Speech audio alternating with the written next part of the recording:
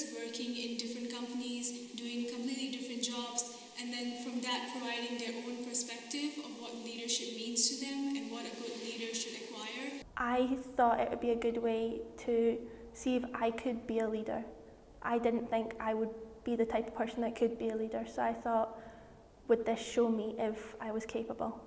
I think it has made me more confident, and it's made me more culturally aware because I've interacted with a lot of different international students, and it's gave me the confidence in myself. The common purpose also helped me to develop my skill, my innovation skill, in order to think something new, in order to create the sense of creativity, to develop my sense of creativity, to engage with other people, to try new things, even though in life you must try, and the common purpose is designed for you to be encouraged to try.